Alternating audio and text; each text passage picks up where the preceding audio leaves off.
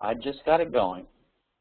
Okay, record has been set. Today is Monday, October 24th, 2011, in the year of some of your lords. And this is the bonus lecture. Wasn't intended, but we wanted to cover some things we wouldn't have otherwise had time to get to. A few preliminary notes. If anyone has any questions, feel free to type them in the chat window. Let me make sure I've got my settings right here, all participants. Okay. Cam says video with a question mark. I'm not sure what the question is. My video is showing here. Can people see video and hear me? Everything okay?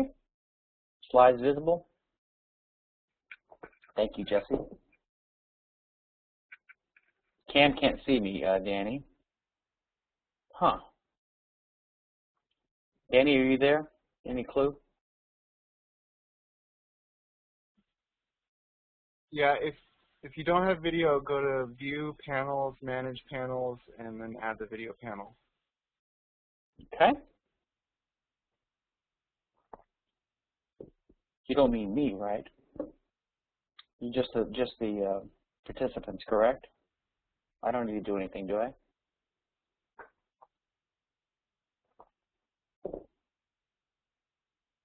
Okay, I'm assuming I don't need to do anything. I'm going to pause this video for just a second. Her does. Okay, I'm unpausing the video now. Oh, you're in, LA is in Louisiana, very good. Oh, I typed in the word LAGNIAPPE earlier in the chat window, which is pronounced lagniappe in Louisiana, which means a little something extra, which is tonight's lecture. It's just a little extra because we were going to go 5 lectures, and it turns out that we weren't coming close to covering everything I had sketched out in the notes. So I thought we would cover some more tonight. We'll put up a final exam later this week, I think, and it will only cover things I covered for the first 5 lectures. Per is saying in the chat, private. I think you're going private, Per. You need to go to all participants, but so you as well, Lee Cape, and you guys are talking privately. Jackson 88 is also the host privately, so you guys should send to all participants. But Per is saying panels doesn't have video as a choice. I'm not sure what to do about that. Maybe Cam or Danny can give you advice on that. Anyway, you're just seeing my face, so not a big deal. I hope as long as you can see the slides. So let's go right into it. Unless anyone has any questions, comments, suggestions, requests, questions initially, which I'd be happy to discuss or address. Cam, Per is saying that panels doesn't have video as a choice, so he's apparently not able to enable the video window from the instructions that Danny gave earlier. Go to View, Panels, Manage Panels. When I go to it, but I'm now the host, so I can see it, but I don't know how others can. If I need to start over, just somebody let me know. Otherwise, I'm going to plow on ahead. So today's Monday, October 24th, 2011. On a side note, I went Friday to San Francisco and attended on Saturday the Open Science Summit in Mountain View at the Computer History Museum. It was fantastic. And I was on a panel on intellectual property, and I found the scientists there. It was a great audience to give them Austrian and libertarian ideas about intellectual property and openness and property rights. I found them very receptive, and it was refreshing to talk to non-libertarians, actually. So this issue on slide 15, this is where we left off last lecture. And again, if anyone has any questions from something we haven't covered yet, feel free to bring it up here in the comments. I'll try to get to it tonight. This issue here is something this is the way I've begun to frame this issue in response to a lot of questions and debate, and what I found is confusion about this issue. There are 2 sort of fallacies that I believe even libertarians sometimes suffer from in their reasoning, and I have them italicized here on slide 15. Number 1 is if you sell it, you own it. Or if you can sell something, that must mean you own it. And number two, if you own something, that means you can sell it. Now, I think these are both actually imprecise formulations of normative or legal principles. And I think getting them wrong can lead you to the wrong conclusions about other things. So let me go through those and tell you what I mean and what I think about it. So most people in like arguments about intellectual property, they go by this sort of metaphorical or overly literal interpretation of the metaphors around, say, the Lockean homesteading idea, right? Say Locke would say that the reason human beings own things in the world is because first you own yourself, which he doesn't define. I would say you own your body, which is a piece of a scarce resource. So yourself is not owned. Yourself is a cluster of identity or agency or personality associated with a body, but you don't really own yourself. You are the self that owns a scarce resource, namely your body. You own it because you have the best contact, the best link with it because of your direct control over it and your intimate connection with it, the identity between yourself and your body. Okay, so, but Locke would say you own yourself and therefore you own your labor and therefore you own things you mix your labor with. Now, I think his basic argument is correct, but it relies upon too much imprecise metaphors. It actually has a step in there that's not necessary. I think it actually is wrong to say that you own your labor. Your labor is just an action you perform. So to say you own your labor would be the same thing as saying you own your actions. So if I'm running down the road, the action I'm engaged in is jogging or running. Do I own my running? Would that even make any sense? If I take a breath and I'm breathing, do I own my breathing? These are imprecise formulations, and it doesn't really make a lot of sense to talk about ownership of things that are not scarce, like processes or events or actions. Rather, it is just, the reason it seems to be true, intuitively true, that we own our labor or our actions is because we own our bodies. And this gives us the ability, the practical ability to control what actions we perform. If you have an unmolested, undisturbed right to control your body, then you can perform actions. So the right to own your body implies the right to control your actions, but it's just an implication of it. And if you say you own your body and you own your labor, or you own your body and you own your actions, it's sort of double counting, because owning your body already implies that you can engage in whatever actions you want. So just like the right to free speech is not an independent right. If it was, as I mentioned earlier, it would give you the right to invade other people's property rights. Like you could be on a shopping mall, which is privately owned on their territory, on their premises, and you could assert your right to free speech and give a speech to everyone there, even if the owner didn't want you to. And in fact, that's what the courts have ruled, because they don't respect property rights either. But if you respect property rights, then you see that that's really all there is property rights. So the right to your body is complete. It implies the right to take actions, but there is no separate right to action, just like there's no separate right to labor. If you thought there was a separate right to labor, then you could argue that if you mix your labor with something to create a useful idea, then you've mixed your labor to create something that you own that too, because your labor is embodied in this useful idea. And that would give rise to the idea of intellectual property, etc., which, as we've seen, undercuts property rights. The problem is Locke's idea that you need to own your labor to justify owning property. So he goes, you own yourself or your body, therefore you own your labor, therefore you own what you mix it with. Well, obviously this is actually not true, because what if you spit in the ocean?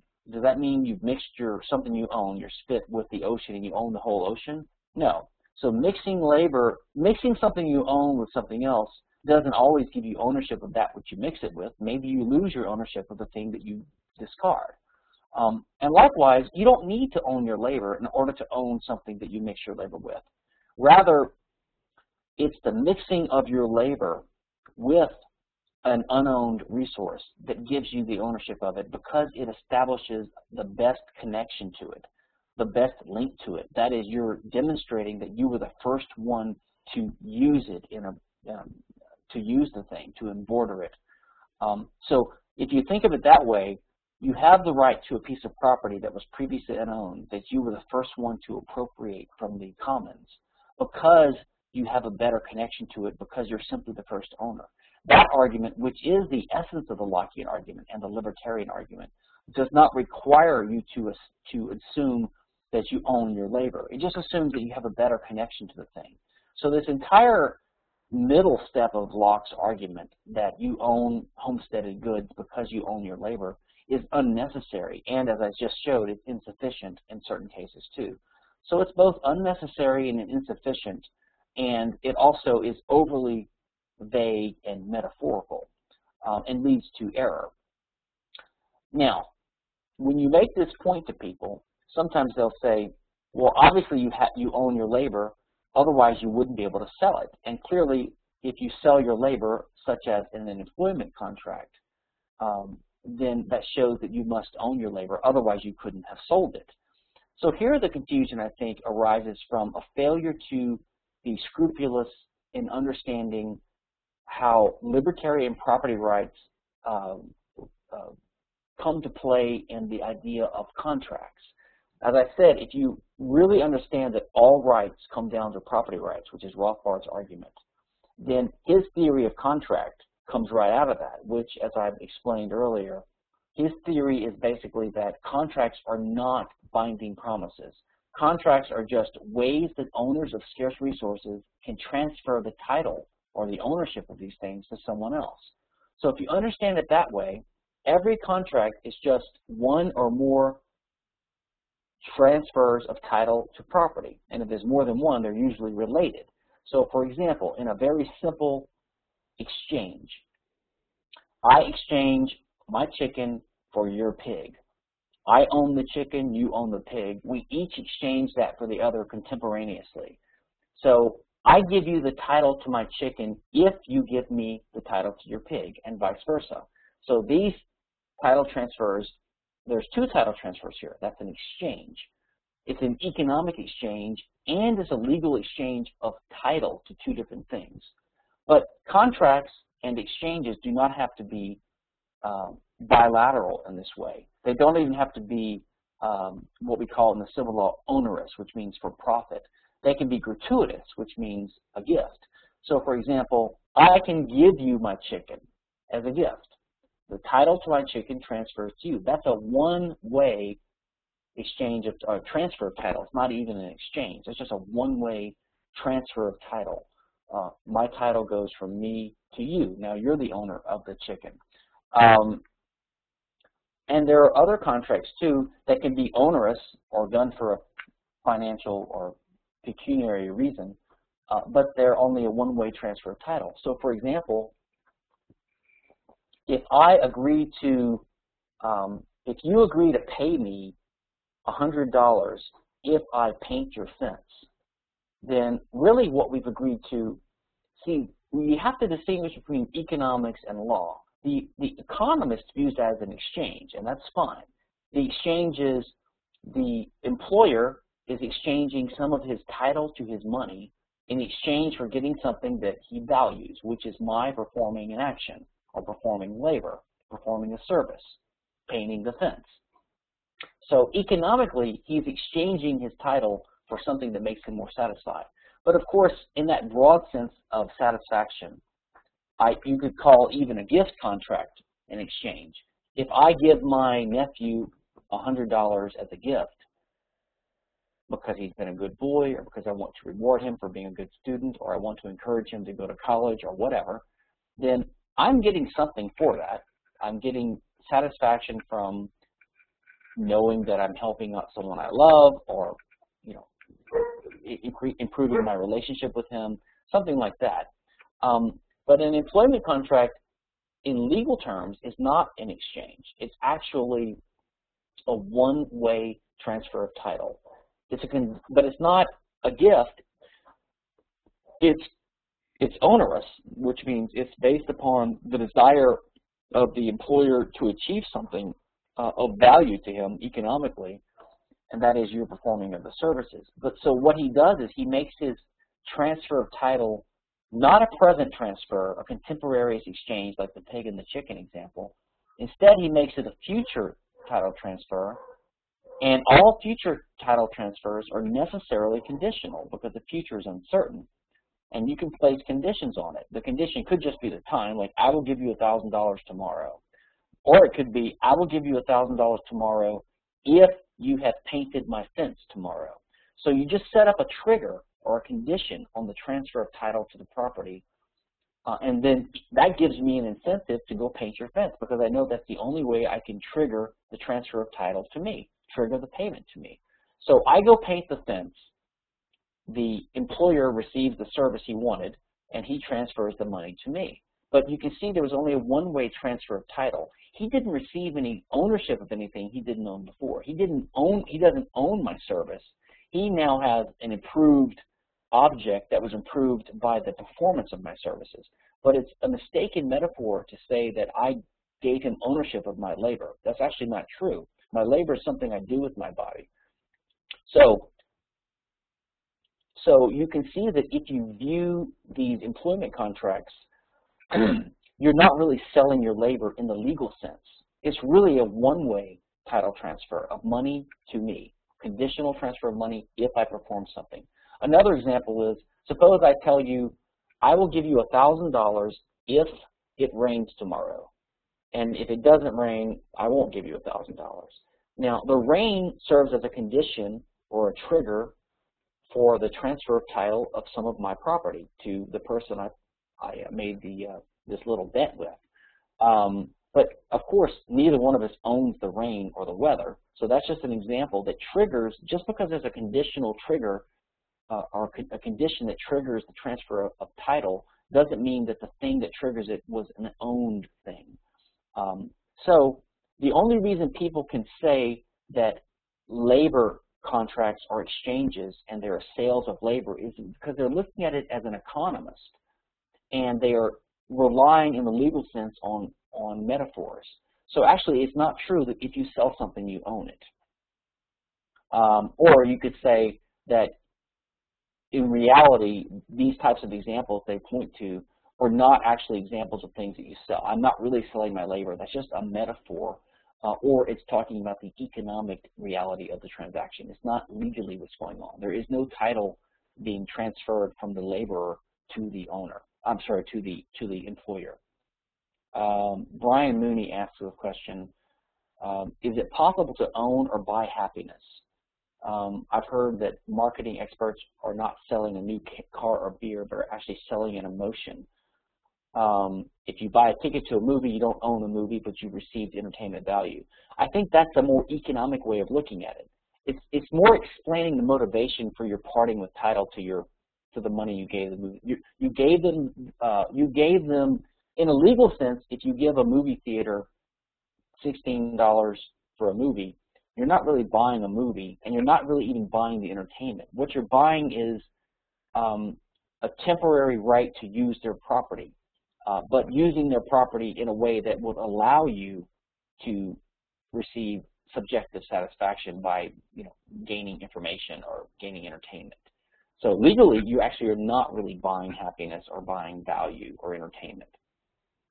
Now, a related confusion is the converse of the first fallacy, which is if you own it, you can sell it. Now, my impression is that this relates to the debate about voluntary slavery and inalienability. That is, whether there are some rights that are inalienable. Now, all rights are property rights, and the only thing that can be subject of a property right is a scarce resource.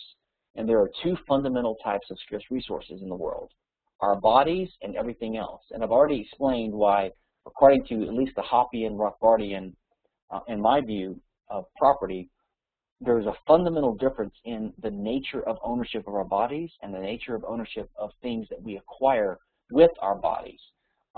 We own our bodies for a different reason than we own things that we homestead. We own our bodies because of the direct link to our bodies, our ability to control our bodies, and the special, intimate relationship we have with our bodies. But we, as body-owning actors, as homesteading agents, own things that we homestead, because when we homestead these things that are previously unowned, we become the first user or owner of these things. And that gives us a better claim than anyone else, because anyone else that comes later is a latecomer, and a latecomer has to have a worse claim than the earlier claimant. Otherwise, no one could own property because someone could take it from the second guy or third guy or so on. It's almost like the Misesian regression theorem of money, where he traces the value of money back to the first day before it was used as money and was just had a commodity value.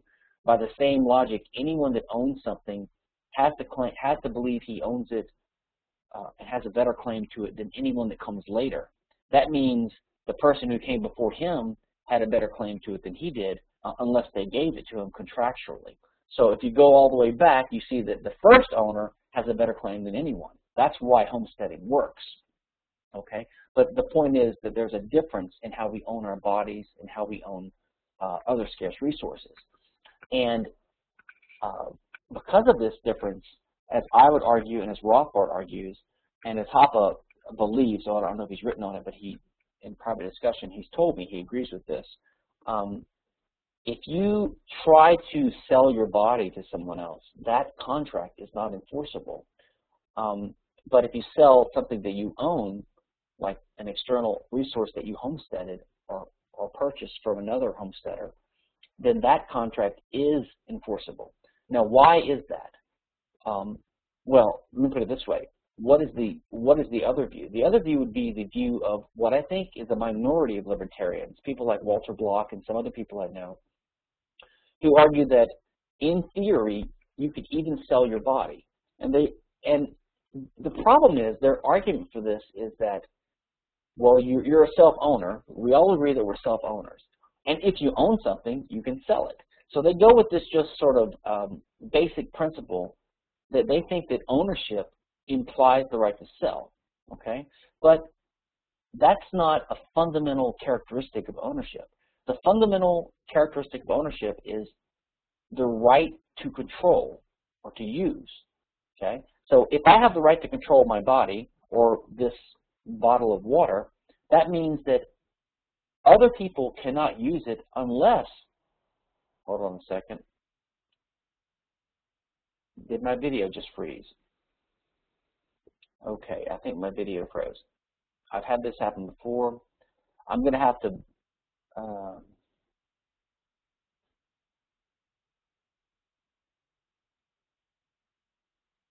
hold on a second. Let me figure this out because I'm the host now. Danny, are you still there? Hold on a second. Danny may have stepped out. That may be how I may record. I'm afraid. Okay. Hold on a second, everybody. I might have to log out and log back in. I'm going to pause it. Hold on a second. So what I was trying to say was, Walter Block, who's a good friend of mine, when he tries to argue in favor of, so Walter Block, when he argues in favor of body alienability, he just keeps repeating, well, you own your body, right? And I say yes. So you can sell it. So what he's doing, I think, is he is using a characteristic of some types of property and assuming that it applies to all types of property. It is true that if you own something like an object that you homestead, you can sell it. But that doesn't mean that that's an essential part of ownership. Ownership simply means the right to control something. Now, my view, and I think it's compatible with that of Rothbard, although he didn't elaborate on this in exactly the same way, is that the reason you can sell something that you own, like that you homesteaded, is because of the way you came to own it. Basically, it's the idea that if you homestead an unowned object, like a stick or a tree or a piece of land, then the reason you own it is because you were the first one to possess it, and you possessed it as an owner. You put borders up around it, and you held yourself out to the world as the owner. But if you undo that, and you just abandon it and walk away from it and erase your borders, then you no longer own the thing. You return into the state of commons where it could be homesteaded again. And That means that you can acquire something and then you can unacquire it. So something that you acquire as a homesteader, you can unacquire. And if you can do that, then you could use that ability to sell something or to donate it to someone. So for example, I could hand my friend this bottle of water that I own, and when they're in possession of it, I could say, I hereby abandon my claims to that bottle. So for a split second, it becomes unowned, and then it becomes re-homesteaded right away by the new possessor.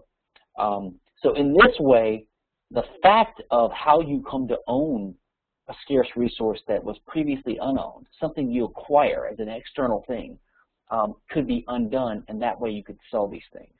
So the right to control implies the right to sell something if it's a type of thing that you acquired. But the right in our body is not the same thing. You don't acquire your body because acquiring requires a homesteading agent. Without a body, you're not a homesteading agent, right? You're not wandering around the world as a disembodied spirit looking for things to homestead, and the first thing you happen to homestead is a body that you jump down into. Even if you believe in a soul and these kinds of things, still the concept we have as living humans in a physical, scarce world is bound up with our bodies. In other words, my identity, even if it's a disembodied soul or even if it's a legal personality or an agent that is not the same as my body materialistically, right? There's an intimate connection between who I am and the identity of my physical body, the body that I control. I won't even say inhabit because that implies physicality to the soul or to the identity, but my identity is the identity, the legal person that is the one that has direct control over this body, okay? I couldn't homestead it without a body. I'm not a homesteading agent unless I am identified with a body already, okay? So we don't acquire our bodies by being homesteaders. We have rights in our bodies because of our intimate connection to our bodies, which gives us a better claim over them to everyone else. So because you didn't acquire your body, there's no way to unacquire it. You can't just say words and say, I give up my claim to my body. It's not true. So you can see these two fallacies. If you can sell something, then you must own it. It's not true, because you can sell your labor in an economic sense even though you don't own labor. You own your body, which gives you the ability to perform labor. And if you own something, it does not mean you can sell it. It only means you can sell it in the case of homesteaded goods. Okay, so these are two interesting and related fallacies, and I think understanding what's wrong with them can help clear up lots of confusions and deepen your understanding of property rights. Tony Cape. Rothbard said we could legally sell ourselves into slavery, but we could never alienate our body and change our mind later, and that it would be improper to try and force the slavery contract thereafter. Actually, I could be mistaken, Tony, but maybe you can try to look this up. But I don't think Rothbard did say we could legally sell ourselves into slavery. Rothbard says you cannot legally sell yourselves into slavery. I actually agree with Rothbard. Rothbard said that because the will is inalienable, and you always are the practical owner of your body, then the contract of slavery is like impossible.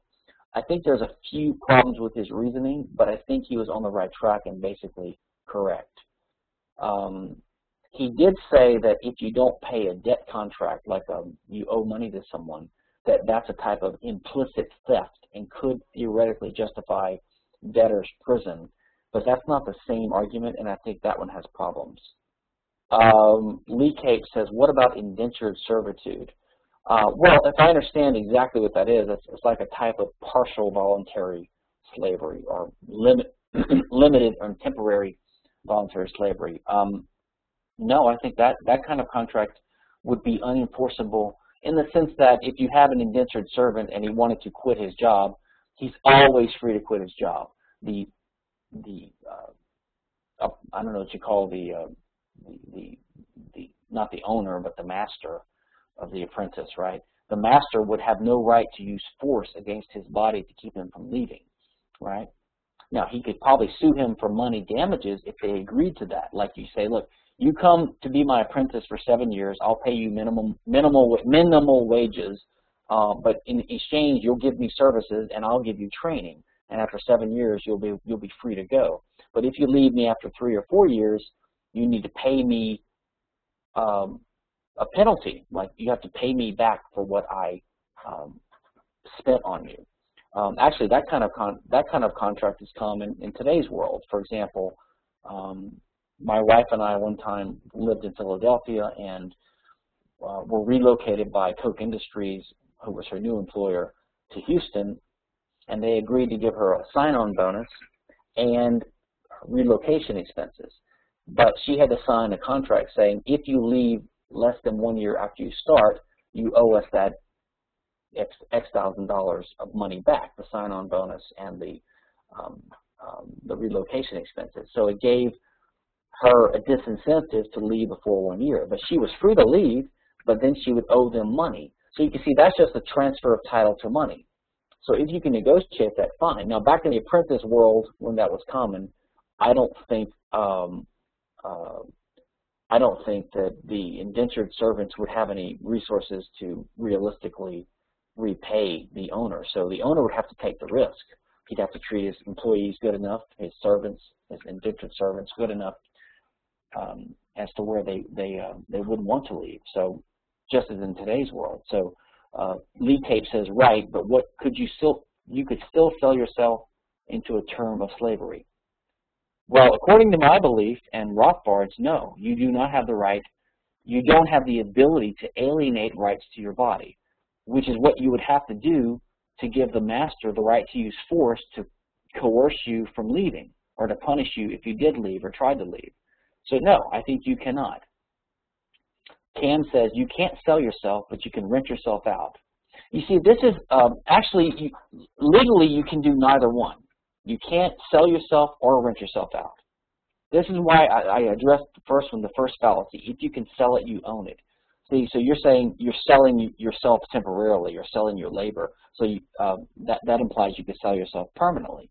Well, really, when you rent yourself out, that's just another way of saying someone has agreed to pay me money if I do certain things.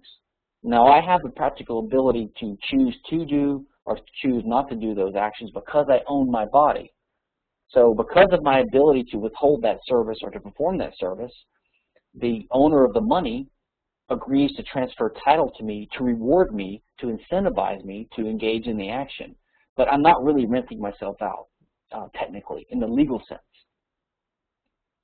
All right, let's go to slide 16 now.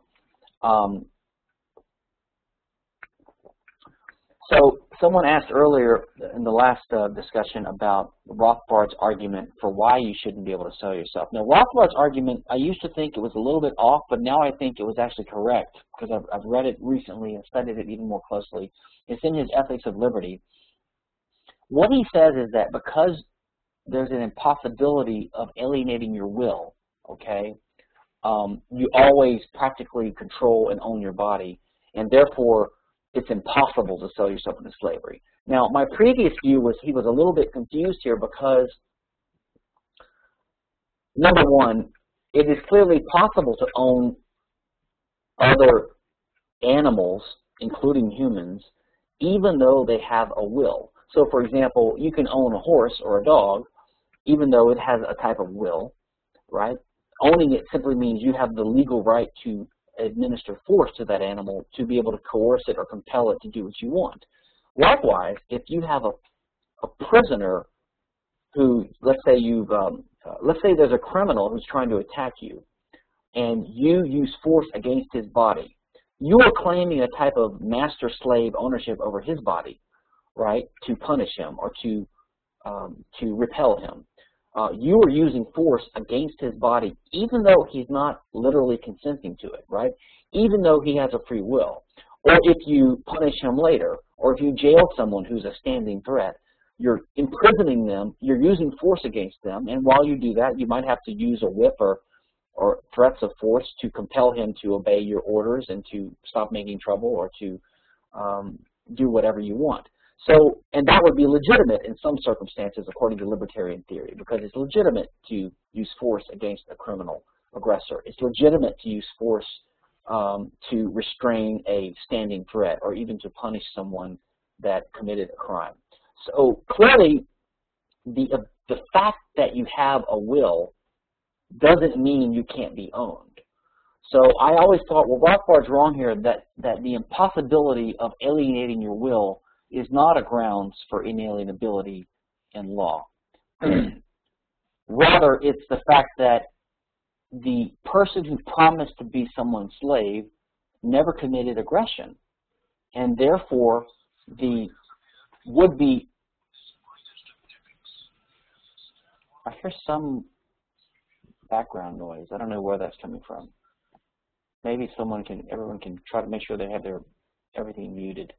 In any case, but the more I read this, what I think Rothbard was saying is basically compatible with my argument. My argument is that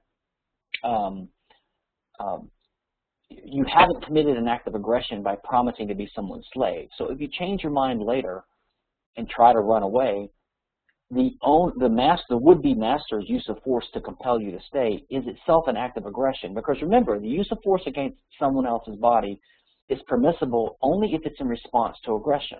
If it's not in response to aggression, it is aggression. And the master, in trying to punish a slave for trying to leave, is committing aggression because he's not responding to any aggression committed by the slave. And I think Rothbard was saying that. I think Rothbard was not talking about the context of aggressors. He was assuming peaceful people who had not done any criminal act. And what he was saying was that because it's impossible to alienate your will, then if you promise to be someone's slave, then because you still have the direct ownership of your body, you're still the owner of your body. You have the best claim to it. And therefore, if you try to leave, it is aggression to use force against you. It's aggression for the master to use force against you. So I actually think Rothbard, he didn't unpack it and elaborate on it, but I think that was his argument. Okay, and I have some links here to some elaboration on these ideas, which I've talked about in some other blog posts, and actually these are 2 articles here. Okay, any other questions before we go on to the next page? I'll go on to slide 17 now. Now, there is one thing I think Rothbard was wrong about, and that was his actually misapplication of his own brilliant title transfer theory of contract, which, as I said, flows from his rigorous adherence to the idea that only property rights are real rights. All rights are property rights. He talks about the case where someone who owes money, like let's say you borrow money from someone else. Like let's say I borrow $1,000 from Walter Block, and I'm supposed to repay $1,000 with interest in 1 year, let's say 10% interest. So I'm supposed to repay $1,000 with $100 interest in 1 year to Walter Block. Well, actually, I think it's actually a slight misdescription to say I'm repaying the money. I'm not repaying the money. What's happened here is there's been a bilateral exchange of title. Walter Block has transferred now $1,000 of existing current money that he owns to me now. And he's done it 100% unconditional transfer because I need to be able to spend that money. That's why I'm borrowing it. I can't spend it unless I own the money. And in exchange, I have given him a $1,100 future dollars of my future patrimony or estate. Now, that $1,000 in the future is less valuable to Walter Block now than the $1,000 he's giving me now, because, well, not the $1,000 in the future will be less valuable because for 2 reasons. Number one, there's a time preference. People prefer things now to later. I'd prefer $1,000 now than $1,000 in a year. And also, the very existence of this $1,000 in the future is uncertain, right? It might not exist. The world might not exist. Walter might not exist. I might not exist. I may not have the money. So the only way he's going to part with $1,000 now in exchange for money in the future is if it's more money, both because of time preference and because the goods he's receiving in exchange are uncertain. He may not get it. There's a risk he's taking. That's why I have to pay him $100 extra. In other words, I have to pay him $1,100 in the future in exchange for his $1,000 now. So there's two title transfers. He's giving me $1,000 now. I'm giving him $1,100 in the future. But that $1,100 is necessarily the transfer of an uncertain piece of property that may never come to exist because I may be bankrupt in 1 year. So when the 1 year arrives, if I have $1,100, then it automatically transfers to Walter's ownership. If I refuse to turn it over, now I'm in possession of a property he owns, and now I'm committing a type of trespass or theft or conversion. So I would be an aggressor then. So he's entitled to use force against me to take his $1,100 from me. But if I'm penniless, if I'm bankrupt, I don't own any $1,100. There is no $1,100 in existence that I own that can transfer to him. Now, Rothbard says that if I fail to repay that $1,100, well, actually, I'm not repaying it. I'm just supposed to pay it, right? The original $1,000 is not repaid because I've already spent it, and I was supposed to spend it. It's the new $1,100 that if I own it, it becomes Walter's. But if I don't own it, how could it be stolen? Rothbard says that it's implicit theft. Now, I've talked to Walter Block and I said, well, what's the implicit theft of? Is it the implicit theft of the $1,100 that does not exist? Or is it implicit theft of the original $1,000 that you transferred to me a year ago? And there's two possibilities. And Walter admits, well, I agree it can't be the current $1,100 because it doesn't exist. Rather, it's implicit theft of the original $1,000. Well, how can you make it retroactively theft if it wasn't theft? Walter gave me the money, full ownership to spend. And in the very nature, as Hoppe elaborates in his theory of socialism and capitalism, the nature of property rights, the purpose of property rights, is to establish practical rules, normative rules that tell people in society who owns what now, so I can use it now, and so I can avoid committing trespass now. So we can all know in principle for a given resource like the $1,000 who owns it.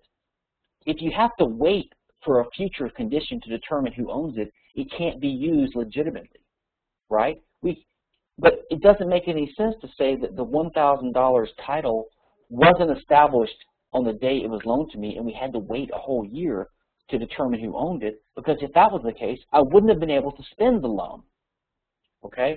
So the original $1,000 was not stolen, and an event that happens a year later cannot go back in time and retroactively make that original transaction to me theft, because it wasn't theft.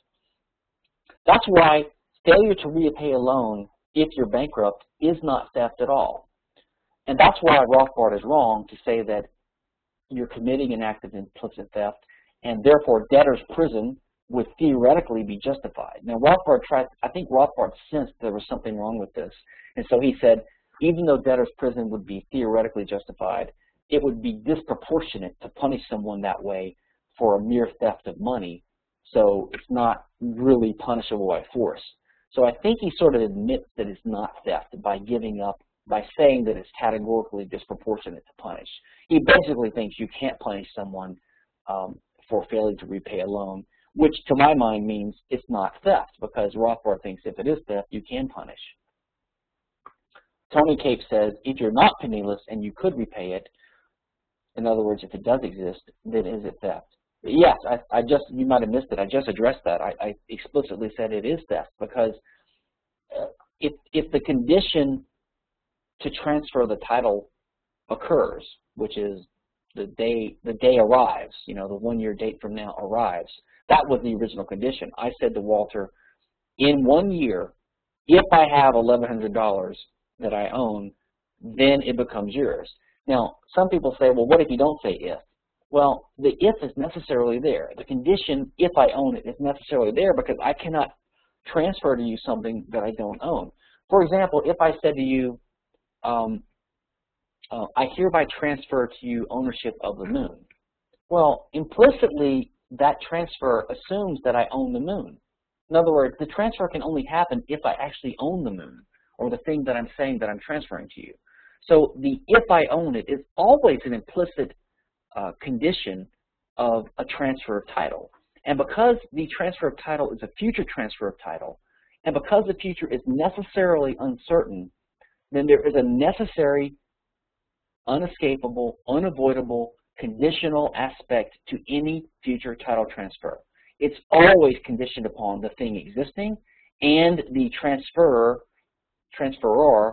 having ownership of it, which means if I don't own it, then I can't transfer it to you. And you knew that when you entered into the original agreement. You accepted that condition because it's inescapably part of the nature of future title transfers.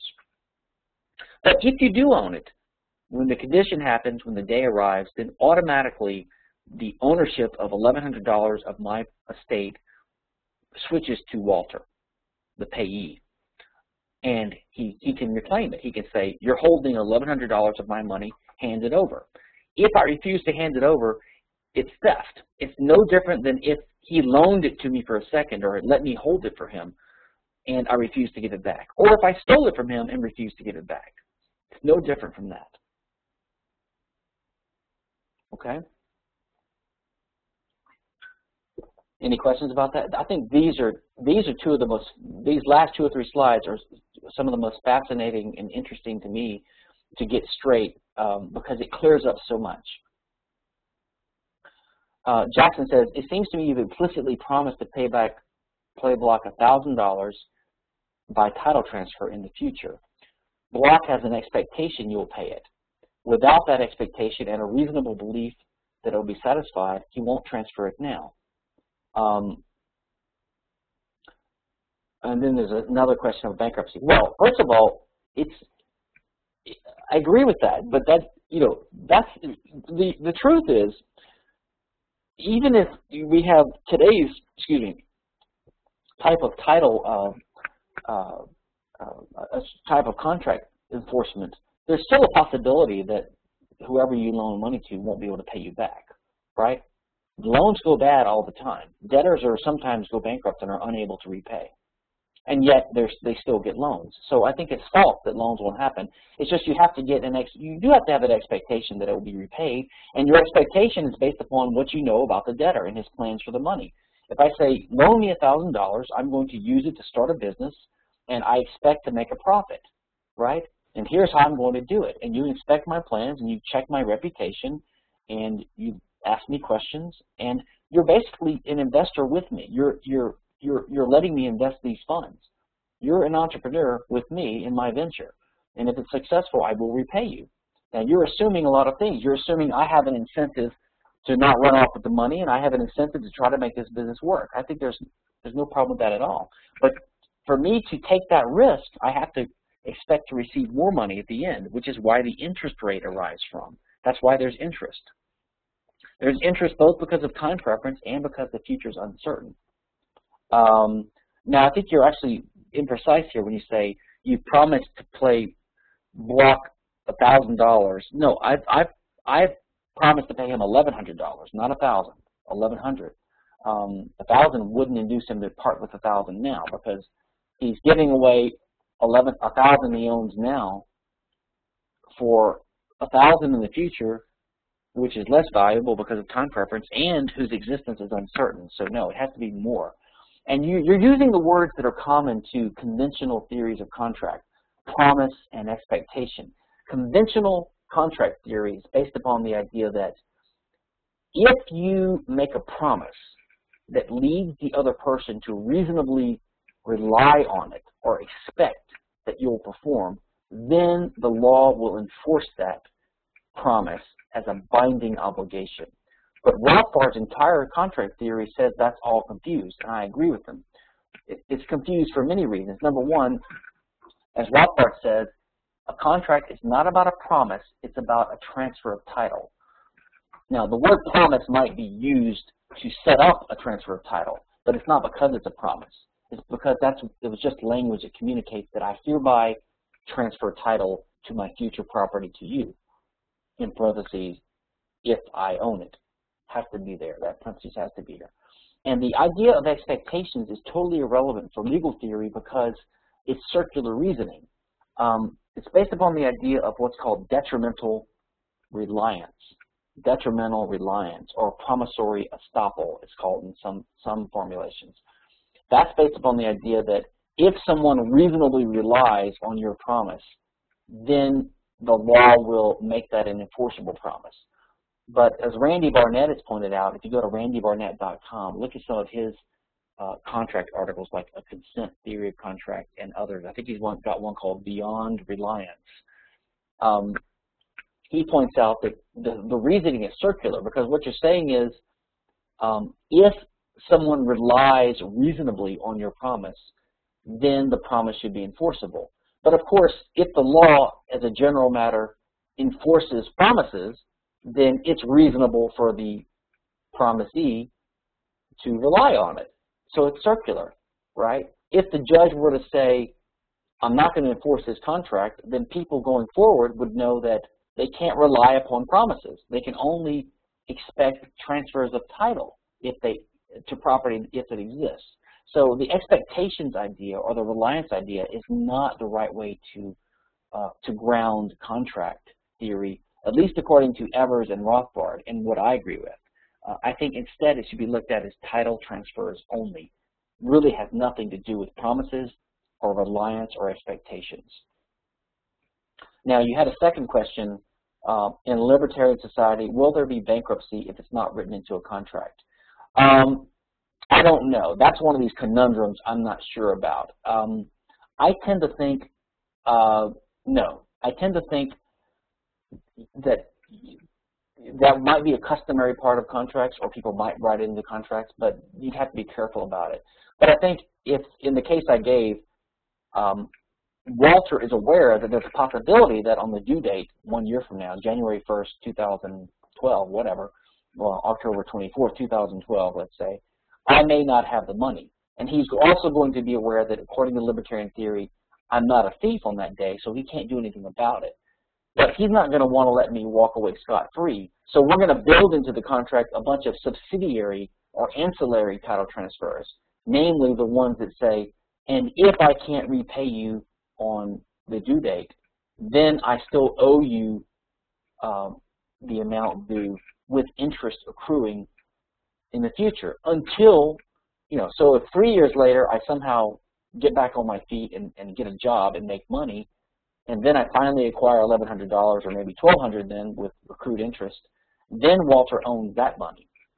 And if I have a job and I'm only making $100 a month, he can go to my employer and say, the moment you pay Kinsella that $100 for that week's work, that becomes mine by title transfer because of the contract Kinsella set up. So you need to give it to me instead of to him. So that'd be a way to garnish wages. Okay. Now, if he garnishes 100% of my wages, I'm going to starve to death and not be able to. I would have no incentive to work. So as a practical matter, he would only be able to garnish maybe 25% of my wages until he gets repaid, which is actually what the law does now. The law allows garnishment of wages, but only a certain maximum percentage of it, which makes sense. And that's what, no lender is going to force the debtor to agree to pay 100% of his wages after he recovers from, pennilessness or bankruptcy, because he knows that that's not acceptable. The guy would die. And who would agree to that? So I do think a type of bankruptcy provision in the sense of a limited ability to garnish wages would arise contractually, but it doesn't necessarily have to, I believe. Tony Cape asked a follow-up question. Should declaration of bankruptcy allow erasing of the existing debt, or should you have to pay Walter the $1,100 when you're able? Well, I think most lenders or creditors would insist that you repay them the whole amount plus interest accruing. So if it takes me 2 years to pay off a debt that should have been paid off in 1 year, it's going to be more than $1,100. It's going to be like $1,200 then.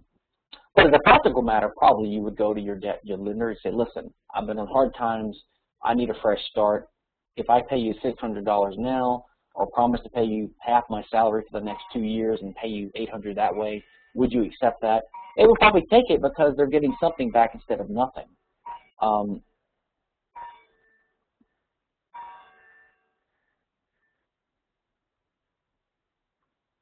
Jesse Porch, this is where collateral comes into play, right? I give you some of my property to hold as a hedge against future uncertainty.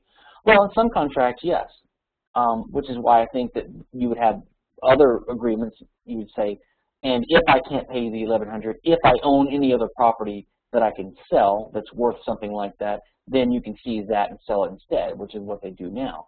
I think that would be part of it too. But I'm assuming in the extreme case that you own nothing. You're really penniless. And in not every case will the borrower have collateral. Some contracts have security or collateral and some do not. I'm sorry, some loans. Sometimes the borrower has no collateral. He just has a good business plan. I mean, sometimes you don't have any collateral, and there's going to be a market for that too. The interest rate might be lower if you have collateral. The interest rate might be higher if you have no collateral, but there's no reason to think there's always the possibility of collateral or a security bond, etc. Jackson says he doesn't find this persuasive. Be happy to answer follow-up questions. Feel free to email me or post them on the board too. We can talk about it further if you like. Okay, it's 6 past the hour. I know we took a 5-minute break earlier, but let's pause here for about 5 minutes. Let's come back at 11 minutes past the hour, and we will resume shortly.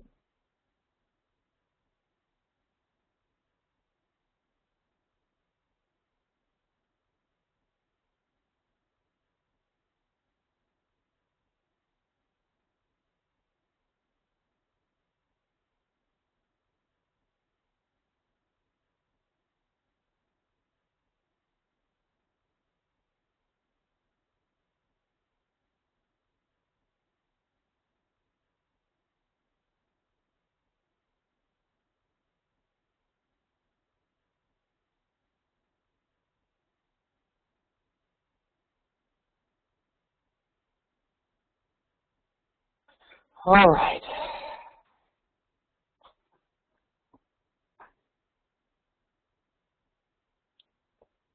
Lee says he can't see the questions people are asking. I'm not sure why. It's in the chat window. If everyone is sending to all participants, they should be able to see it. Oh, okay. Okay, let's start. Let's resume. I'm going to go ahead and go on. I'll take a look at the questions here. Let's see. Tony has a survey he wants people to take. Funpoliticalsurvey.com. Funpoliticalsurvey.com. Brian Mooney says, is there a confluence of morality and natural rights in this issue? It may be that one's natural rights are not violated if another one defaults on a contract, but there still be a moral obligation to do the right thing. And if the person who defaults lives up to the moral, not rights-based standard, they salvage or improve their reputation for future exchanges. Absolutely. I think in a private society, we would have a return to the kind of mentality there was maybe 30, 40, 50, 80 years ago where people wanted to pay their debts off, even if they were bankrupt. Even people that went bankrupt and they were released from their legal obligation, they worked to pay their debts off. We've seen a loss of this mentality now where people file bankruptcy and they just, if they can get away with it, they get away with it. They walk away from their mortgages, et cetera, like Doug French argues, et cetera. But not only that, I don't think that you would ever be off the hook. I mean, you still owe the money unless you had an agreement that lets you off the hook. Lee says, I didn't either. I don't know what you're replying to. Anyway, so by the way, this is what you mentioned is interesting to me because in the civil law, right, there's two major legal systems in the world, the common law and the civil law. The civil law, which is the continental legal system based upon Roman law and like the Napoleonic Code in France and other codes like that, Greece and Louisiana, my home state, Italy, etc., Germany, Switzerland, Scotland, Quebec. In any case, they do view contracts as obligations, and there are two types of obligations. One is the obligation to do something, which is, I think, would actually not be a type of legal right in the Rothbardian system, and an obligation to give or to transfer title, which is, I think, what all contracts really should be viewed as. But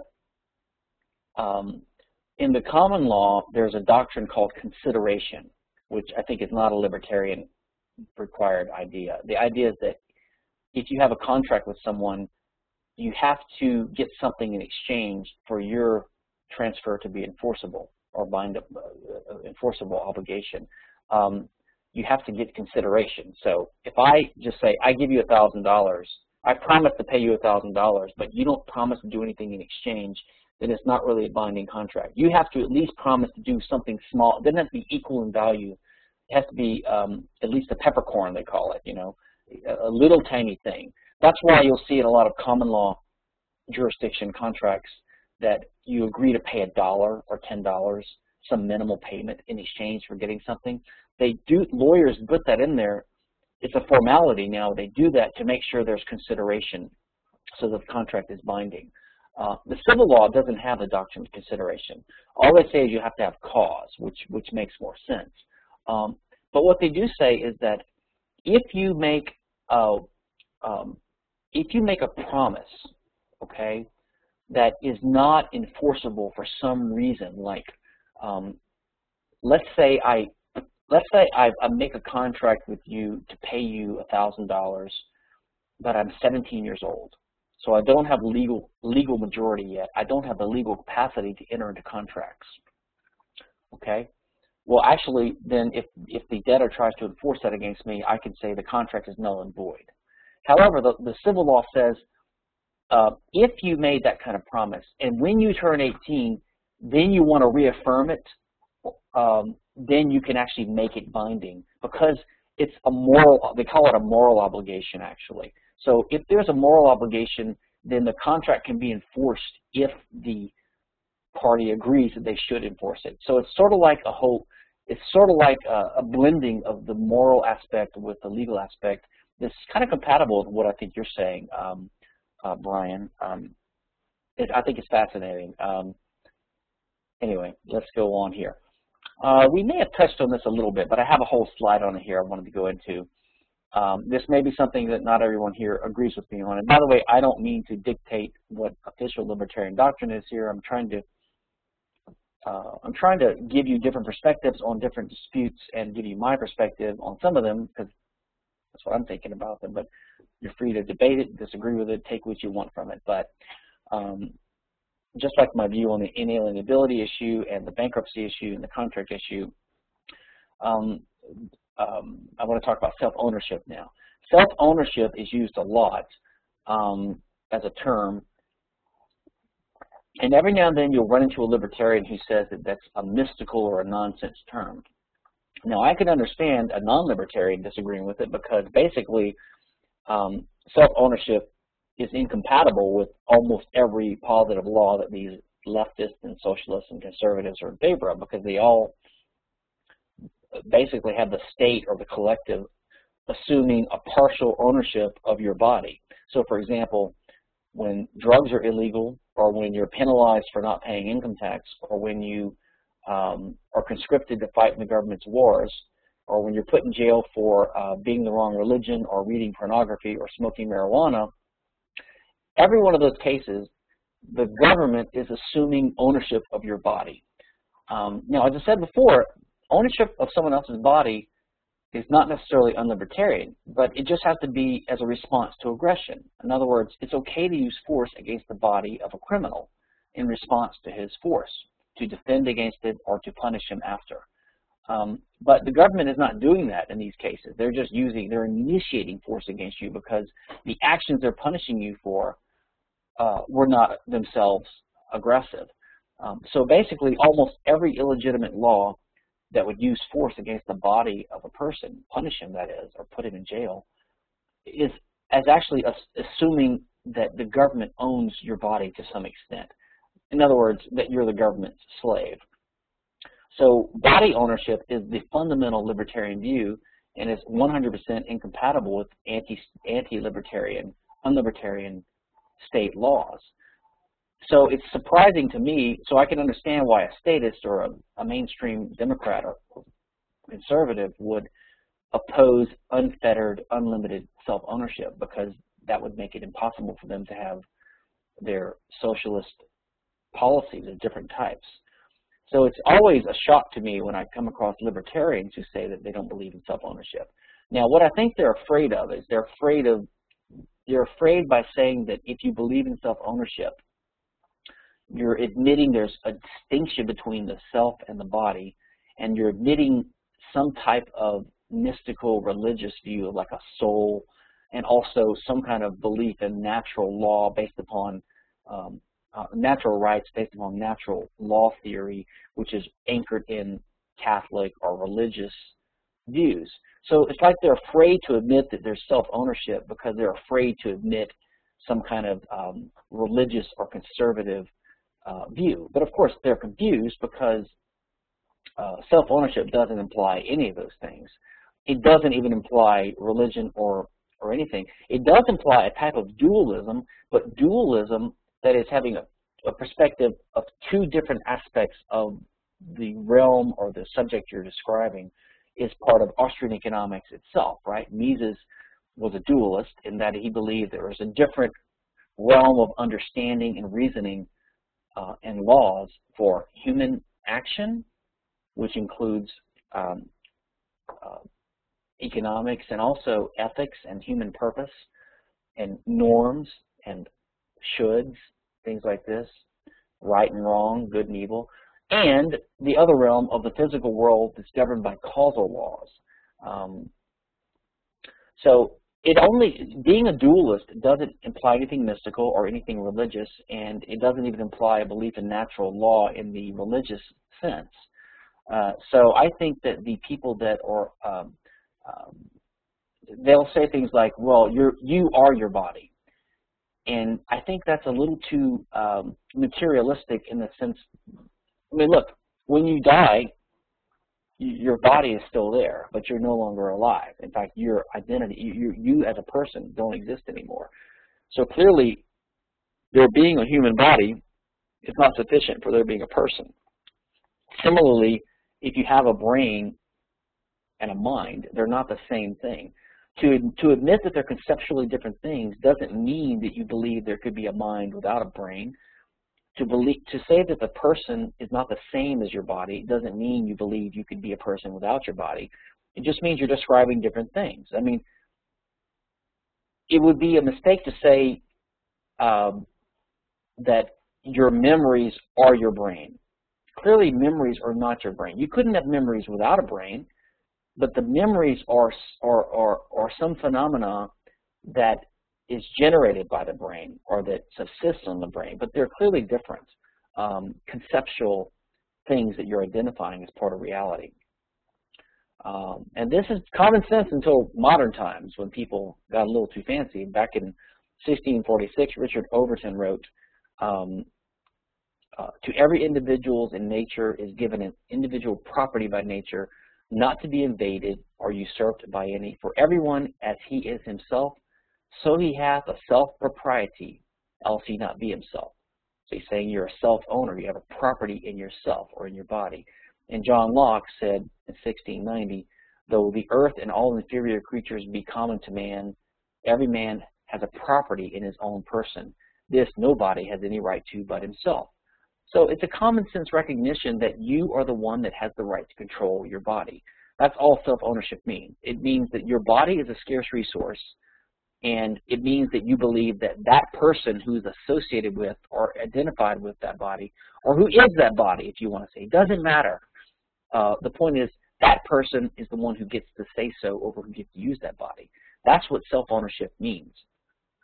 And it seems to me that is the fundamental libertarian principle, and no one can deny it without straying from libertarianism.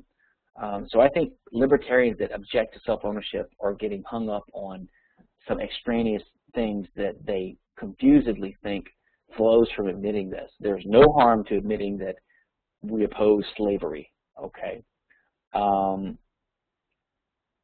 Lee Cape says, with Rothbardians that believe in proportional punishment, how would they justify or not shooting and killing someone who entered their home without the owner's consent?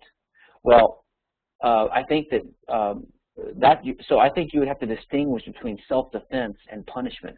Punishment would be looked at something you do after the fact, after the crime has happened, when you catch the criminal and you're trying to mete out proportional punishment. Then you can do something to him somewhat proportional to what he did, because that's the idea. But if you kill someone during the commission, like during a break-in, you're not punishing them. You are using force to prevent them from committing the crime. Now, the theory of proportionality for self-defense is, to my knowledge, not very well developed. There is some recognition that proportionality principles still apply to self-defense.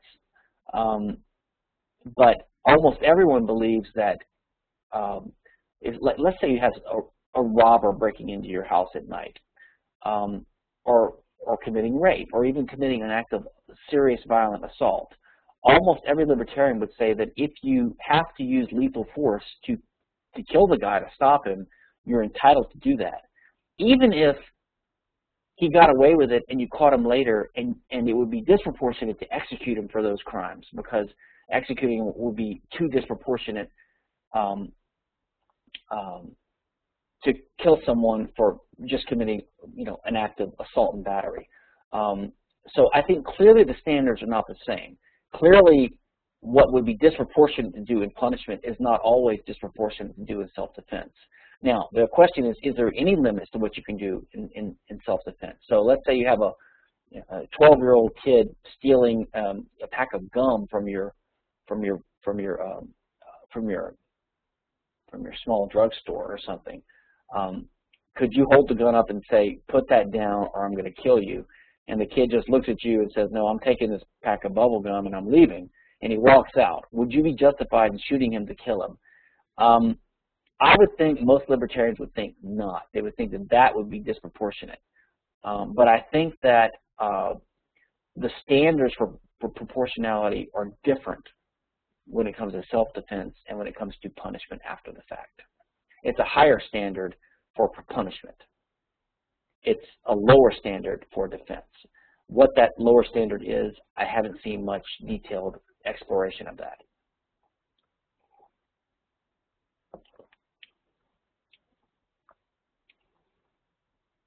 Lee says, would libertarians believe the castle doctrine is unproportional punishment? I don't think so. I mean, I think the example I just gave is not really the same as the castle doctrine. That's like a minor property theft and against a minor, and people would think it's disproportionate to murder him or to execute him for that. But the castle doctrine, the idea of someone breaking in your house, I think that's almost always such a serious potential violent threat that lethal force used against that person would be justified in libertarian theory. Brian says, what happened? This is a good question. I actually have a slide on this later on, but I don't have a lot of words on it, so we'll just talk about it now. Brian Mooney says, what happens to ownership rights of property at the moment of death? Is a last will and testament valid if the owner no longer exists? Actually, David Gordon and I have debated this in private conversations.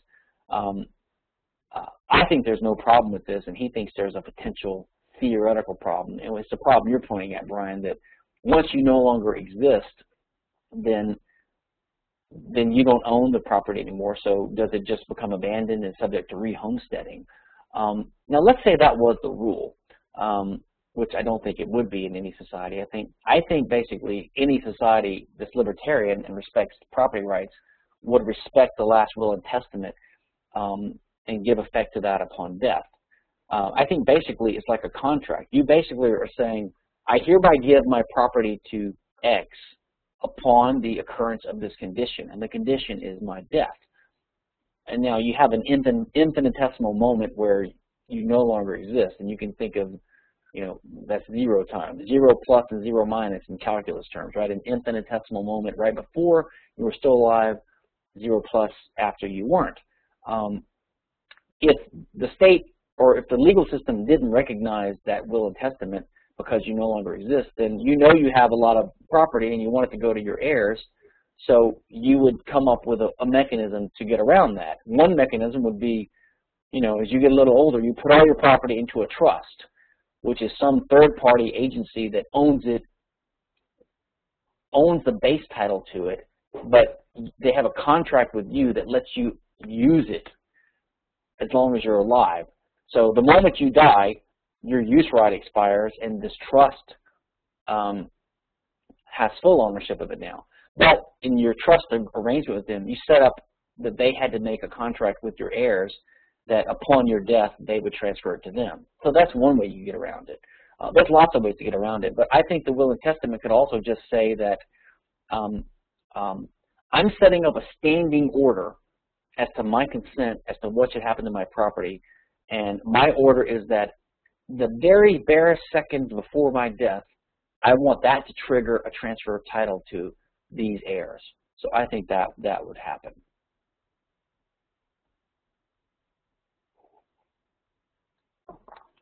Now, Brian asked a good question. Can a trust, which is a non-person, own anything? Is a corporation or a trust a person? The contract theory makes more sense. Actually, I'm using contract theory. I'm assuming in a free society, there would be no state-chartered corporations or legal entities like trusts or corporations. You would have companies or businesses or firms, which are just collections of individuals that have contractual relationships among each other, and they would have various reputations. If you want to make it simple, let's just think there's one person that you know really well. Let's say your best friend, okay, or a person that has a business of doing this trust business. He's got a reputation that he doesn't rip people off, etc. He's in this business. So it could be a person, though. It could be one person, or it could be 1,000 people having a contract among themselves that we call a corporation contract, but it's just a contract that defines among these people who owns what and what their obligations are to other people contractually with respect to property that they own. So that could include this.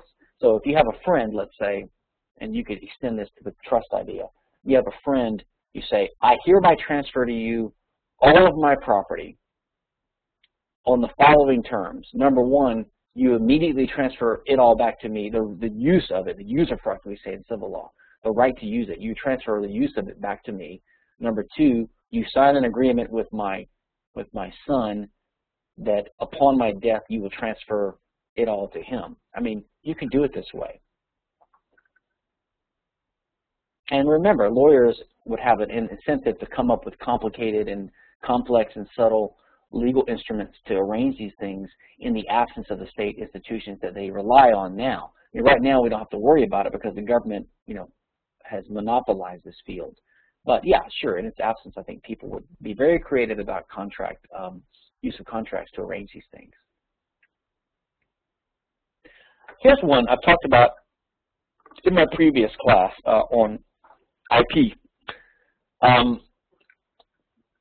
I hinted at it earlier when we talked about this mistaken metaphor about labor and how you own your body and therefore you own your labor.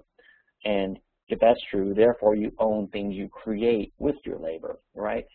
So this has led, as I mentioned, to the entire confused field of intellectual property where objectivists and Ayn Rand followers, Randians, and other libertarians, typically utilitarian types and Randians, have this idea that we own property, normal property in the world, scarce resources, but we also own intellectual property because we create it. But what they do there in this argument, by the way, it's 8:34 p.m. New York time, so we're a little bit past the end. So I don't mind going a little bit farther. It's the last class, it's the Lanyap class, the bonus class. So I'll go a little bit farther, but if it gets too late for people, let me know. I don't want to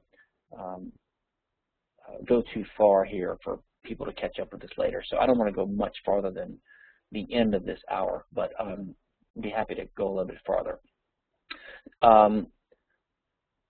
What people have commonly said is that there are 3 ways that you can come to own property. Number one, you can homestead it or find unowned property, right? Number two, you can acquire it by gift or contract from a previous owner.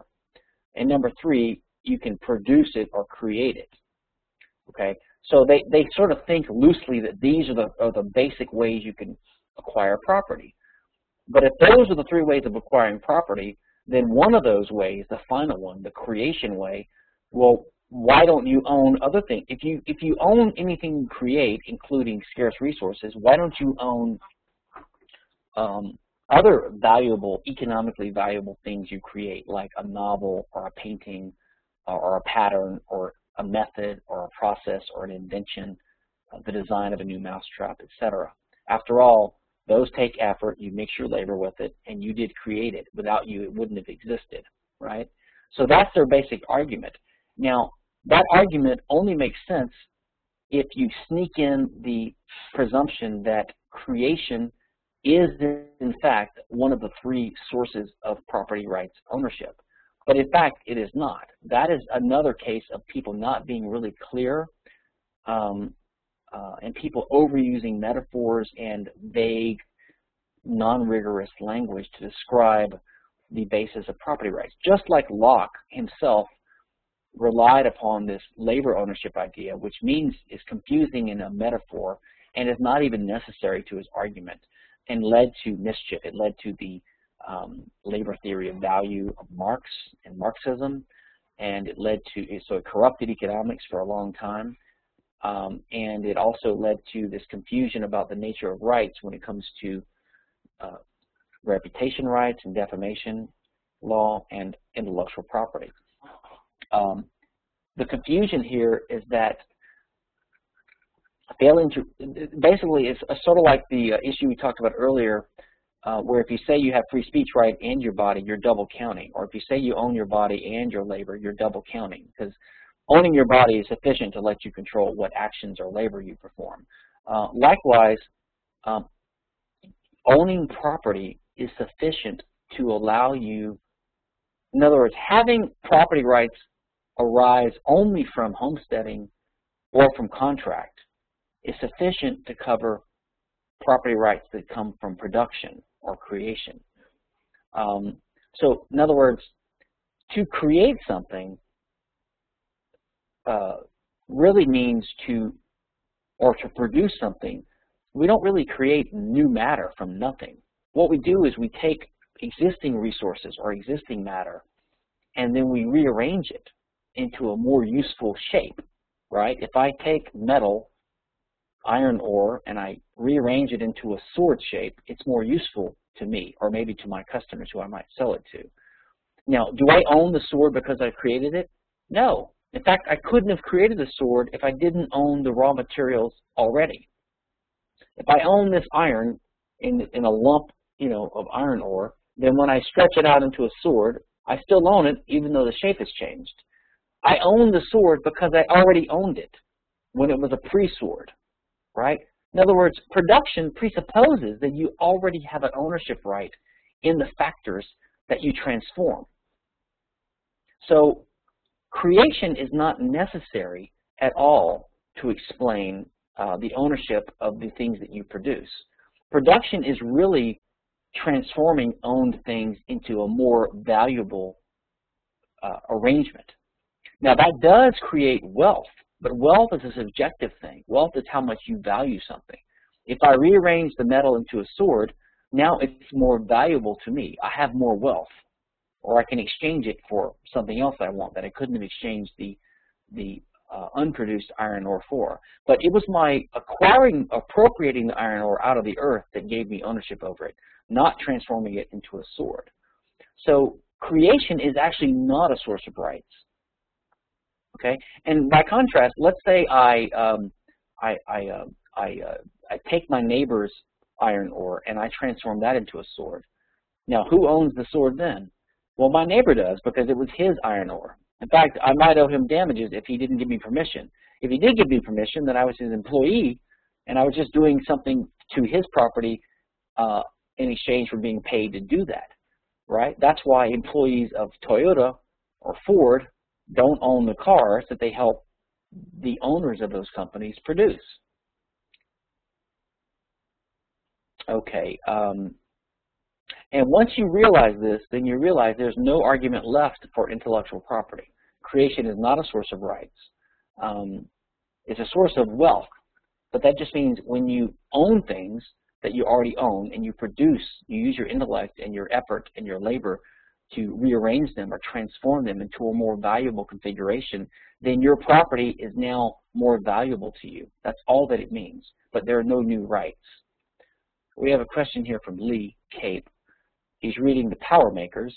It mentions how early poor American inventors had a hard time making any money from their inventions because they were often mass-produced by others with capital, and that spurred the development of later American patent law. Could you give me the short answer to how inventors would be incentivized to invent new things if others with more money could take the idea and mass-produce it and sell it at a profit, as opposed to the poor inventor that doesn't have any money? Well, I'm not aware that the view about that phenomenon is what gave rise to patent law. My understanding is the founders put the patent clause in the Constitution in 1789 just because they thought it would be a good idea to stimulate innovation, and then, you know, a year or two later, Congress passed the first patent law. I don't think they did it in response to this so-called problem. So I don't know if you're talking about before the patent law or after the patent law. You're talking about before the Revolution or after, before the Constitution or after the Constitution. If it was after the Constitution, there was already a patent law there, so these inventors could have filed for a patent for it. The Newcomb in the early 1700s. Okay, so my short answer to this would be, it is not the job of the law to make sure that people can make money off of their efforts. It is up to people in an environment where property rights are secured to figure out a way to do that. Okay, and everyone who comes up with something they can do on the market that gets them paid money, some valuable service or product, they all face competition, right?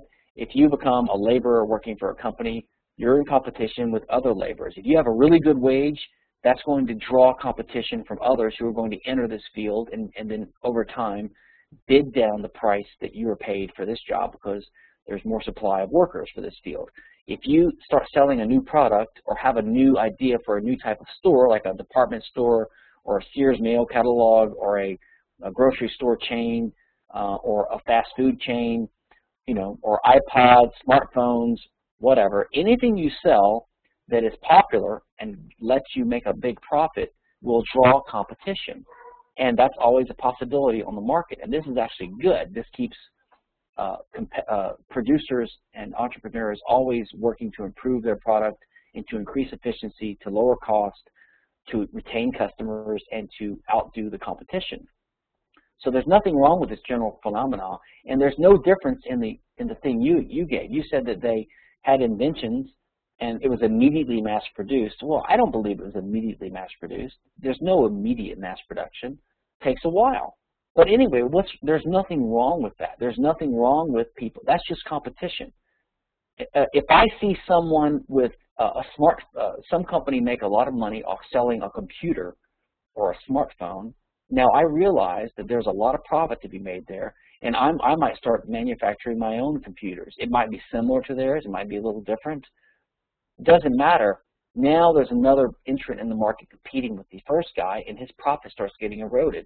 So they both are competing. Sometimes the value of the product that you're making is easier to copy by competitors because a large amount of it is in the design, like in the case of novels or music or some innovative inventions like you're talking about here.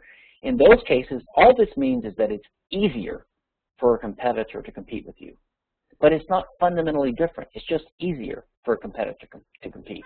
All that means is the guy selling the original product has to come up with a way to make a profit off of it.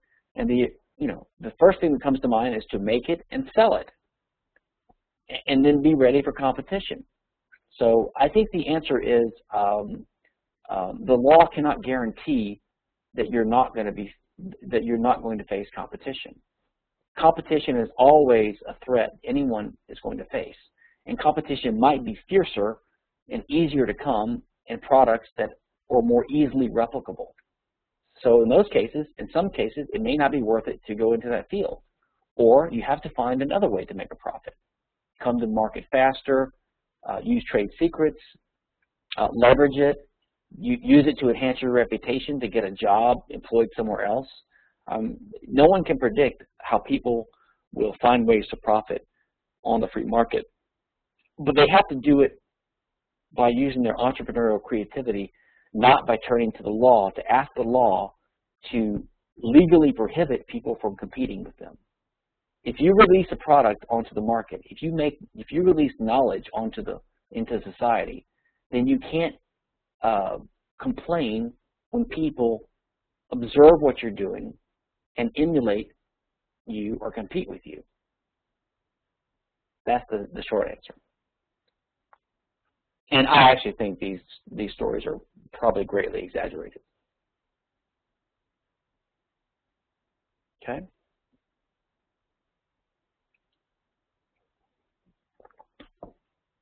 Lee says, but if a competitor could buy your product and simply copy it without having to invest any money in R&D, wouldn't companies be hesitant to sink money into R&D? Well, I mean, the short answer is it's not just an all or nothing thing, right? I mean, there are some things that companies don't invest R&D in now because they don't think they can recoup the investment because they're going to face competition and not make enough profit. I mean, there's always an unlimited amount of R&D and innovation we could shoot for, but at a certain point it becomes uneconomic, right?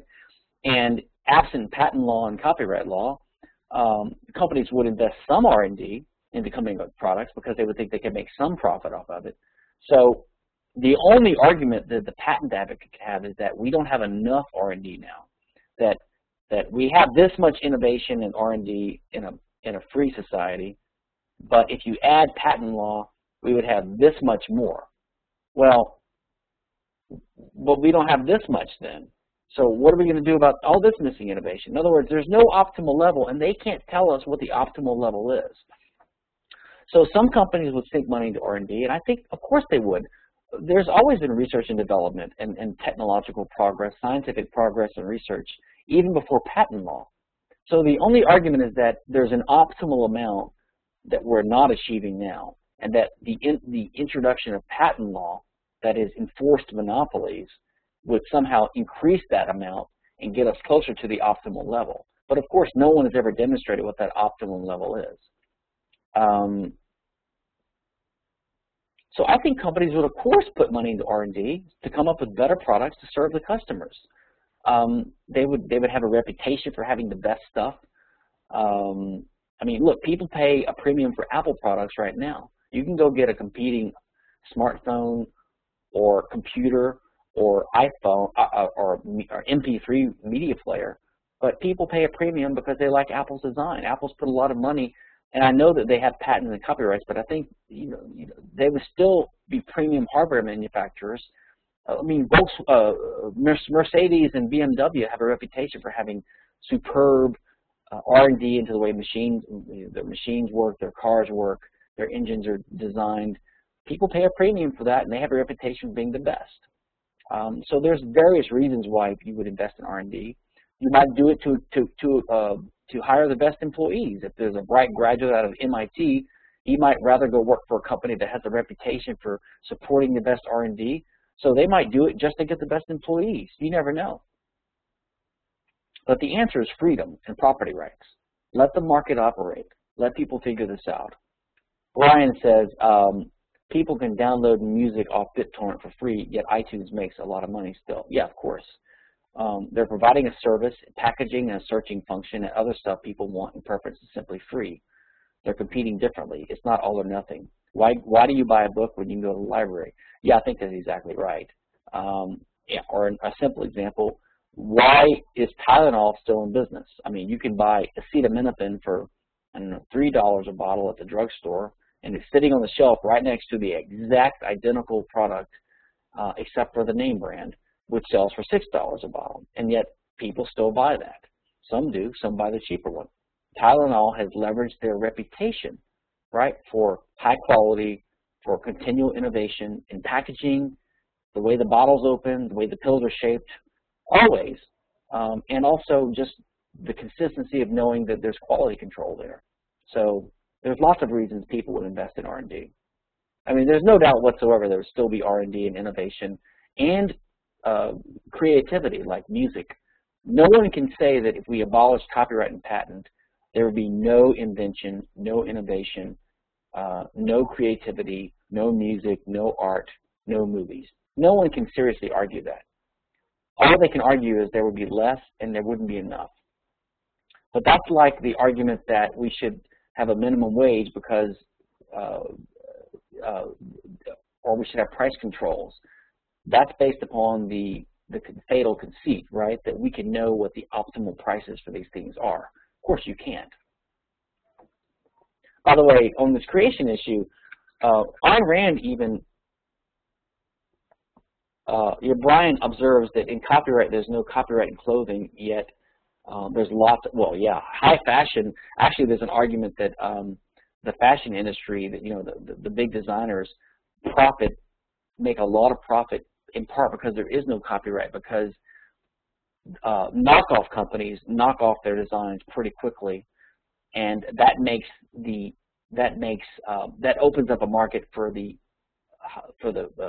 designers to come up with new designs that are going to be in demand by the rich people that can afford these expensive designs, because once the old design gets copied and is being sold in Walmart, then the rich don't want that anymore, so it gets stale really quickly. So there's always an incentive to innovate, and there's always demand for the new products out there in fashion design.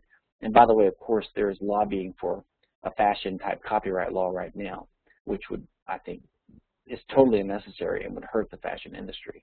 On this creation issue, Ayn Rand, who's a strong advocate of IP, she has a great quote here, which is completely compatible with Rothbard and Hoppe and Mises, where she explicitly recognizes that when we create things, we don't bring something new into existence.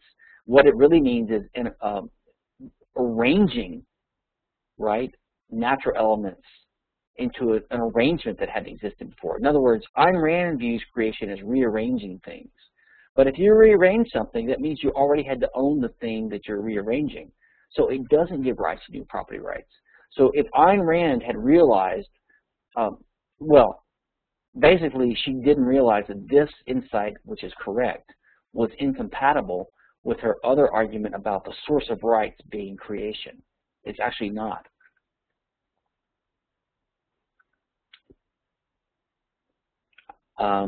I've got a quote from Rothbard and Mises here saying almost the same thing on page 21 and 20.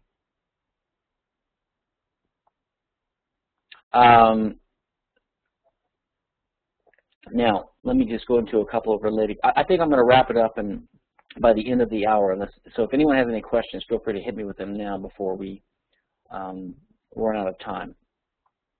So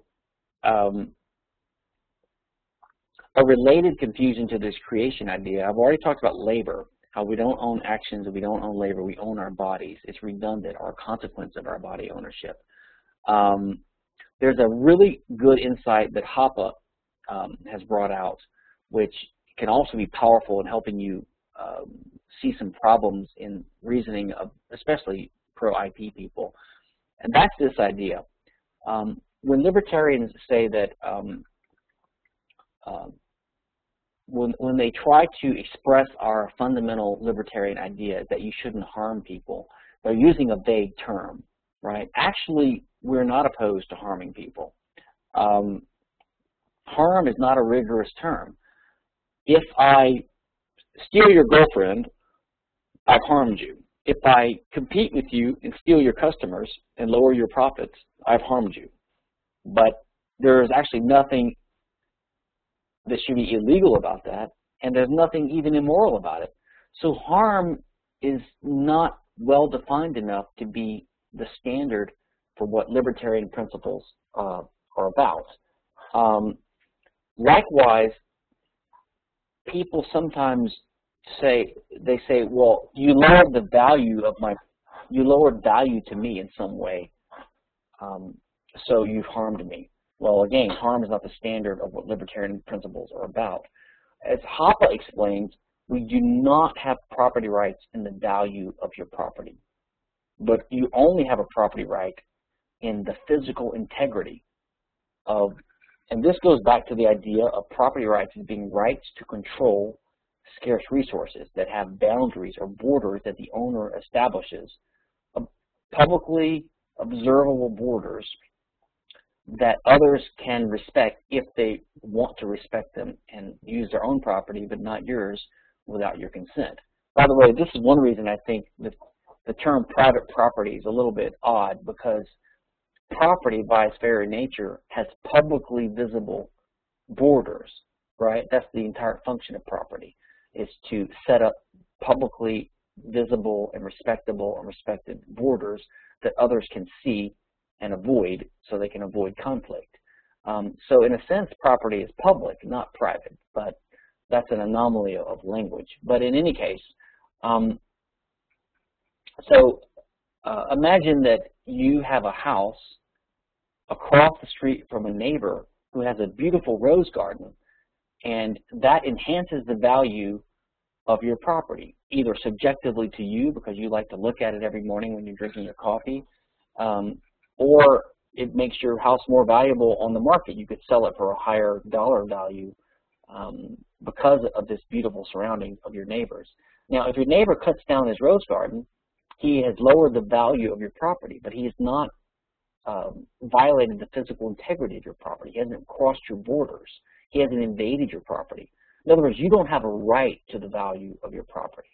And this is what Rothbard says when he argues against reputation rights, which are what is behind a defamation or libel law.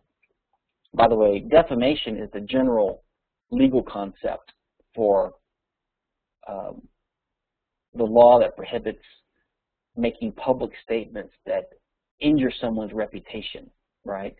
And libel is the written form of defamation, and slander is the oral form. So the general concept is defamation. But it rests on the idea that you've created a reputation that has value to you. You have a property right in that value. This is what the objectivists say. You can see that they're mistaken because they're relying on this mistaken notion that creation is a source of rights, right? You created your reputation, so you own it. And they're relying upon this false notion that you have a property right in value. But of course, to have a right in a reputation is to have a right in what other people think about you, because reputation is just what other people think about you. But how can you own other people's brains or minds or opinions or heads? You can't. And how can you have a property right in the value of your reputation when value is a subjective phenomenon, right? It's how other people choose to value you, how they demonstrate by their actions that and how much they value you. The reputation is what other people believe about you. You cannot own other people's beliefs. You cannot have a property right in value of things. You don't even have a property right in value of things that you own. You only have a property right in those things' physical integrity. So once you realize all these interconnected fallacies and interconnected insights into the true nature of rights and property, then you can realize all the flaws that are associated with the idea that libertarianism is about not doing harm. It's not. Or that libertarianism is about rights that arise from things you create. It's not. Creation is not a source of rights. All these related ideas, or that you have a property right in value. You don't. That violates Austrian plus libertarian principles.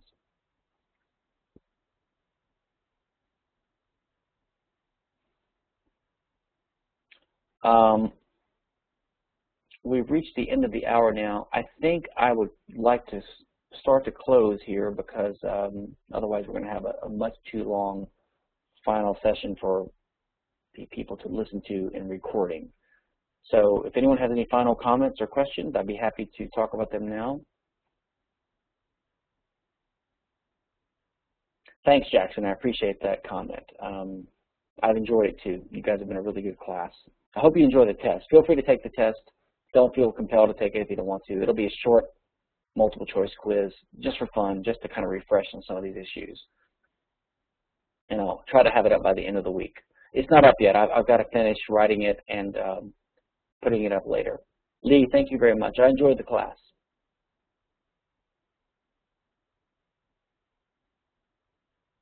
By the way, some of these issues will be discussed in the upcoming David Gordon and Danny Sanchez course starting, I think, this week, which looks fascinating. I actually might take it myself.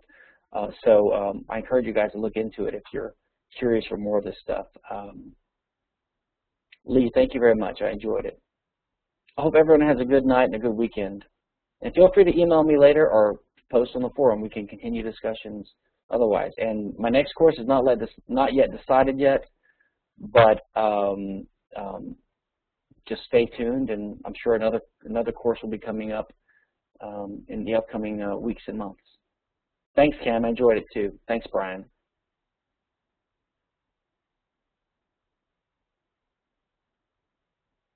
Good night, everybody. And for all the people listening on the recording, thanks for being patient and doing it that way. And again, everyone feel free to communicate with each other and with me on the forum or by email.